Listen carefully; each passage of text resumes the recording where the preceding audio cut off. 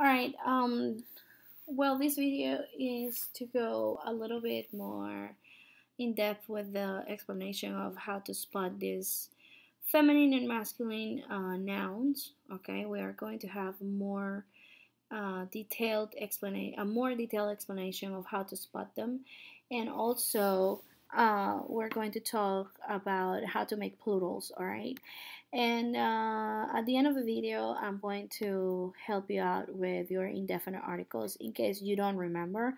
I know you know how to make them, but we're still going to go over that together. Okay, so I know that's difficult. Okay, but if you have rules to spot those, you're going to be able to do a great job. Okay, remember that you have this video about the school supplies on my YouTube channel, Maricelli. It doesn't mean that you're not going to go over your green paper with the vocabulary, because you have more things there besides this school supplies vocabulary. All right, so well, here's a list if you need to pause to use it for something.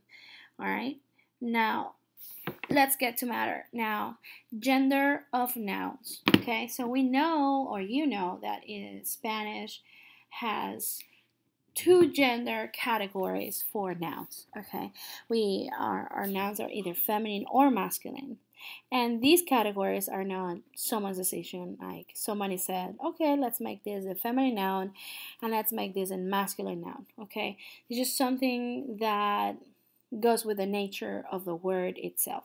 Okay, so it doesn't mean that, for example, we have here feminine and masculine nouns. Let's see if you can spot a pattern. We have computadora, silla, ropa, tizas, pegas, and mochila. And in the masculine side, we have borrador.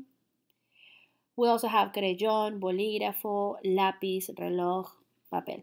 So it doesn't mean that these words are just words for girls and these are words for boys, because computadora is just a computer, and we know everybody can use computers, not just girls. And same happens with silla and mochila. Okay, everybody can wear seat and chairs and wear book bags. All right, it also means here that not only guys can use pencils and wear watches. Okay, so it's just the word is like that, and it's available for us, everybody, to use it. Okay, use them. Okay, now let's go with the um, rules. Okay, now you know that if your word ends in a, it's going to be feminine, and that's it. We keep it and leave it like that. All right, now we're going to add some other rules. Okay, for example, we have the words ending in a. We have la mata, la casa, la rosa. Okay, but if your noun ends in tad or dad, tad or dad, are also going to be feminine. La mitad, la lealtad, la bondad. Okay, and then words ending in ion, like canción or habitación or reunión, you can say la canción, la habitación, la reunión. And those words that end in tud, okay, like la juventud or la gratitud or la longitud, right? You can say la because they're going to be feminine, all of them, okay? So ends in a, tad or dad, ion, and tud. Okay, now the masculine way is more easier, okay, because the majority of the nouns ending in the following letters, loners, all right, are going to be considered masculine. The majority of them, okay, let's say almost all of them. All right, so we have árbol, as in, el, and we say el árbol, or techo for el techo, or pan for el pan, or café for el café. Now we have amor for el amor, or lunes, like el lunes or los lunes, because it ends in S. Remember, you have sacapuntas and portaminas, words like that.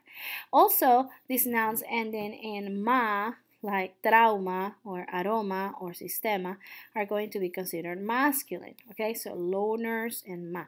All right, el trauma, el aroma, el sistema. Now, we also have some gender-neutral nouns in Spanish, okay? Those that ends in ista or ente are going to be considered gender-neutral, all right? So, generally means, it generally goes for people, okay? So, artista or artist or agente or agent, it can be a female or a male, and it doesn't matter, okay? It works in English and Spanish the same way. Well, in English is always gender neutral, but in Spanish it's gonna be, well, that's gonna be our gender neutral example. All right. Now let's take a look at the number of nouns. Okay, how to make plurals. The basic two rules are: if your word ends in a vowel, you're gonna make it plural by adding an S. So computadora becomes computadoras. And then if your noun ends with a consonant, we add es. So borrador ends in a consonant, you add es. Okay? So let's take a look.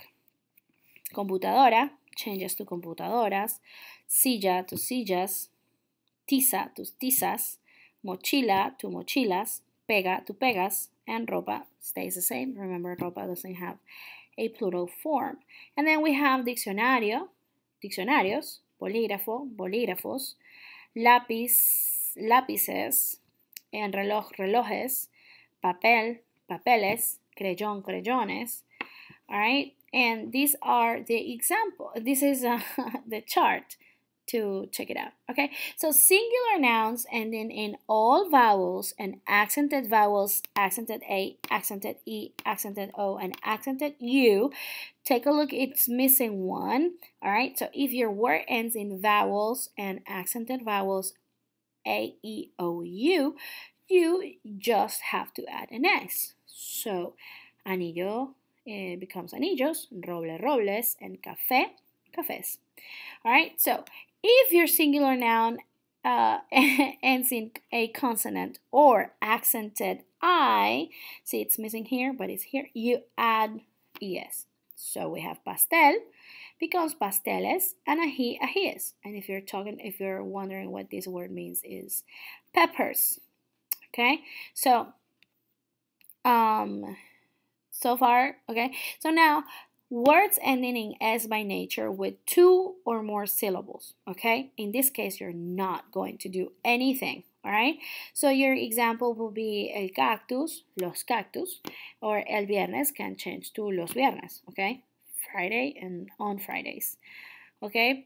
Now, if your word ends in Z, you're going to take that Z out and change it to plural by adding CES, okay? So arroz will change to arroces and cruz to cruces, all right? So it works with lápiz, lápices, or in this case, el sacapuntas, los sacapuntas, all right? Because it ends in S. Z, you change, you keep. All right, let's continue now.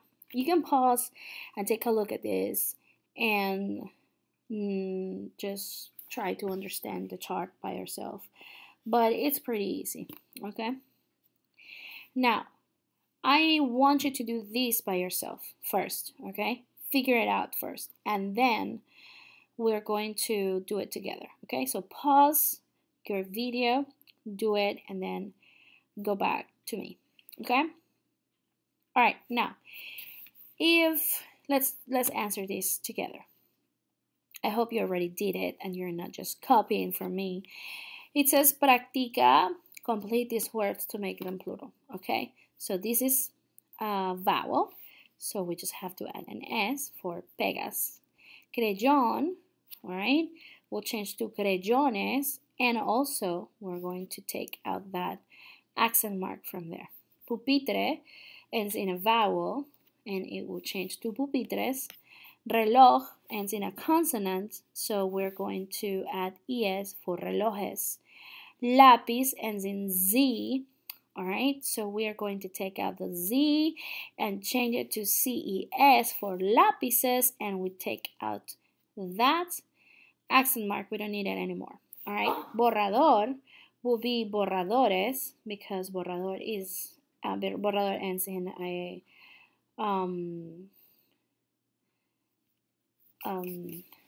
give me a sec. Okay, borrador ends in a consonant, so we have to add es. Libreta will change to libretas because this is a vowel, and then papel ends in a consonant, will change to papeles. Marcador ends with a consonant, and it will be borradores. Sacapuntas ends with s, so we don't do anything. Cuaderno ends with a vowel, o, okay, and then we add an S to form cuadernos, and regla is the same thing for reglas, all right? Pause it if you need to understand this better. I'm going to continue now. All right, so our indefinite articles. Say, well, generally in the class I'll say you have this, and you'll be, I have a computer. Okay, very good. In Spanish, that will be yo tengo una computadora. And then for borrador will be I have an eraser, or yo tengo un borrador. If you take a look at these particles in red here, all right, let me find this here and here, okay, those are your indefinite articles. And then those indefinite articles are used to name non-specific nouns, okay? In English, they could be a, or an, or some when you have many items. And you're going to choose them depending on the spelling of the first word here. Okay, that's in English. Now, what are indefinite articles actually? Well, when you want to say something that is not specific. If I say, pass me the pencil, all right, I'm being specific because you and I know what pencil we're talking about, and that will be a definite article. But if you want to say, if I want to tell you, pass me a pencil, all right, you can just pass me any pencil, and, you know, I'm not being specific about any pencil. You just bring me any pencils, and that's what an and a are. Okay, but in English, you choose them depending on the first letter of your word. So you say and when you, the first word, the first letter of a word is a vowel, or you can say a if the first letter of the word is a consonant, okay? In Spanish, we're not going to focus on the front, but we're going to focus on the bottom, okay? Or the back part of, or the ending of your word, to be more exact. All right, so your last vowel or how to end your word will determine if the word is singular or plural, okay? So, well, obviously masculine, feminine, singular or plural, okay? For singular, we have an eraser there. Yo tengo un borrador. And then if we have a computer, we say yo tengo una computadora. For plural, we're going to say yo tengo unos borradores. And if we have some computers, we're going to say yo tengo unas computadoras. So these words here, un, una, unos, and unas, are going to be your indefinite articles in Spanish. In English, you have three. You have a, an, and some. And then in Spanish, you have un, una, unos, unas. You cannot find a pattern between those two things because in English, you're going to choose them depending on how your word starts, okay? Or if your word is plural or singular. If it's plural, you just use some, like I have some erasers or I have some computers, right? But in Spanish, you have to take a look at two categories: gender, if it's feminine or masculine, and number, if it's singular or plural.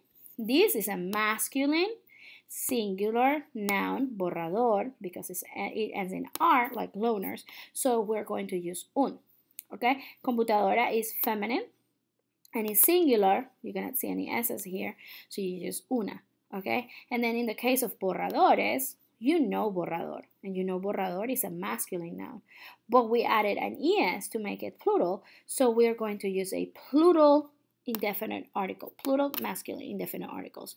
Same thing with computadoras, because computadoras is a feminine noun that has been added an s to make it plural, so you are going to use the indefinite article feminine plural unas. Okay, let's check this chart. Okay, so we know indefinite articles are the same to say an, and some. In Spanish, we are extra, so we have one more, okay, one more form, which I think this is easy too. I don't think this is very difficult. So if your word is masculine and singular, you're going to say un, like in, un lápiz, which means a pencil. If your word is masculino and plural, you're going to use unos, like unos lápices, which means some pencils. Now, if your word is femenino and singular, okay, you're going to use una, as in una regla, which means a ruler. And if it's feminine and plural, you're going to use unas, as in unas reglas, which means some rulers, okay? You can pause this if you feel necessary to check it out. And I think it's really, really easy because it's just, the first two letters are the same for everybody. Un, una, unos, unas. Oh, be careful and don't say uno like uno lápiz, because uno is a game and number one. So we're going to say uno like uno lápiz. It's un, unos, una, unas. Check it out. Okay? Now let's do this together. Okay, you have this chart on your packet, so check on the bottom, okay, of your page. I think 14, if I'm not wrong, or 16. All right, so this is how we're gonna do it. Okay, so we're gonna take a look at our noun. We're gonna take a look and say, okay, if it's feminine and singular, we're gonna check it and then choose our article una for una regla. Same thing with lápices. Without lápices, and this is a mistake here. We shouldn't have that accent mark, my bad. All right, so masculino is masculino and plural, okay? So we say unos lápices. What about borrador? Okay, we said borrador ends in R because loners, so it's gonna be, masculine, all right? And it's gonna be feminine or singular or plural. In this case, it's gonna be singular, and we're gonna choose un borrador, okay, for an eraser. Okay, tijeras is feminine, and because it ends in A, also is plural, so we're gonna say unas tijeras. Marcador or marcadores comes from marcador, ends in R. Loners is masculino, okay, and we added this es to make it plural. All right, now what is the article we're going to use? Unos, like unos marcadores. Carpeta, next, we can see it ends in A here, okay? So it's feminine or femenino and is singular. We are going to say una carpeta, okay? El diccionario ends in O. We say, well, if it ends in O, it goes in the category loner. So we say masculino. It doesn't have any S. I can't see any S, so I'm going to consider singular for un diccionario. And libreta is our word for notepad or, notepad. Okay, it ends in A generally, and we added S to make it plural. So it's going to be feminine and plural for unas libretas. All right, so I think this is very easy just to have an overview of how to choose or spot our indefinite articles. Okay, now you're gonna have this activity, and I already did. This is just an example. I'm not gonna go over this with you, okay, because I want to make this as short as I can. But I have computadora. Computadora ends with A, so it's femenino and singular, so we put it here. Let's do cuadernos really quick together. Okay, cuadernos is masculine, and we add an S to make it plural. So if it's masculine and plural, it goes with cuadernos, unos cuadernos, and we check this out so we know that we don't have to do that again. Okay, so I'm going to continue now with the last activity for you, okay, with words or sentences with tengo y necesito. Okay, so we talked about this before. Tengo means I have, and necesito means I need. All right, and we're gonna write sentences with that. All right, so tengo is our subject and verb I have, and un is gonna be our indefinite article and our object is gonna be borrador, which means eraser. Tengo un borrador is a perfect sentence. All right, remember your capitals and your periods, please, when writing. This is very important, okay? So we have just, it's gonna be just 3 things that you're gonna write. Either tengo if you have it, okay? Un, your article for borrador. Remember that borrador is gonna tell us what is the article we're gonna write before it, okay? Let's see these activities really quick. Now, you're gonna label these pictures. We're gonna label them together, okay? And write the article they have. And then we're gonna say if we need them or we have them, okay? Depending on your instruction there. So really quick, that is a reloj. And then for reloj, we are going to use un reloj, okay? If you don't want to see these answers, pause and then do it, and then you can go ahead and check with me, okay? Now, the second ones we have here, a folder and a binder. Okay, so we have carpetas, and then the article for that will be unas carpetas. In this case, we have shoes or zapatos, and the article for shoes is unos zapatos because it's masculine, see? Unos zapatos, una carpeta, un reloj. What about this one? It's going to be tijera, and we have just one, so we say una tijera. And this is pega, okay? Una pega. And famous sacapuntas, I know you love to say this word. All right, sacapuntas, it ends in S by nature, so it's masculine. And we have just one, so we say un sacapuntas. Now, let's say we need a watch. We say necesito un reloj. Let's say we need some folders. Necesito unas carpetas.